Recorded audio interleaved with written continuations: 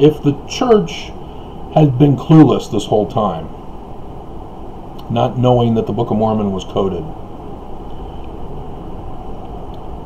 as it seems kind of strange, because Heber C. Kimball seems to indicate that he did know. But if by chance, and maybe when the United States came in and shut the church down in the late 1800s with the Edmunds-Tucker Act, that other apostles didn't know, so it didn't get passed down to those who were not around Joseph Smith and around Heber and Brigham. If that is the case, that they did not know, Nelson and the apostles certainly do know now because of my lawsuit against them.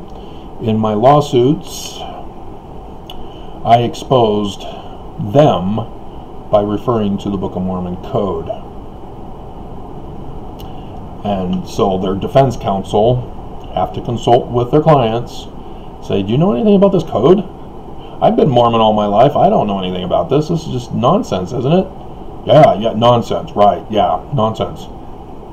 Crap, he knows. It's code. Holy crap. Can you imagine that, though? Realizing that the book you're using to trick people into believing you're a religion as a front for committing crimes is actually the book that exposes you. And not just exposes, but gives the time frame for which the particular frauds are going to be activated. Because if you know anything about astronomy, that's a science. You can know the day and the hour. So despite Matthew saying, oh, no man knows the day or the hour, but here's the date with the day and the hour.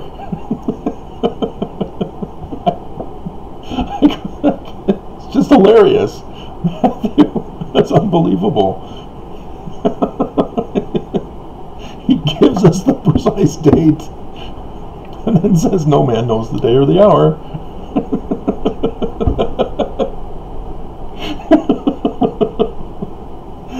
Oh, just hilarious. But yeah, the dates as in the Book of Mormon, which come from the Book of Revelation, which are the signs in the heavens giving the day and the hour, are the time period from 2017, the first year of the reign of King Trump, the birth of Nephi, to 2024 with the sign of the death on 8 April. The birth and the death. Just hilarious.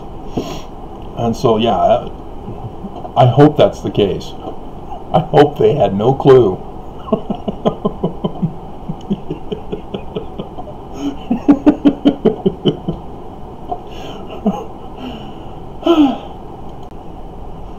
Because if they know, or if they now know, that the Book of Mormon will forever refer to them right now. They don't want to keep it around. They want to burn the book.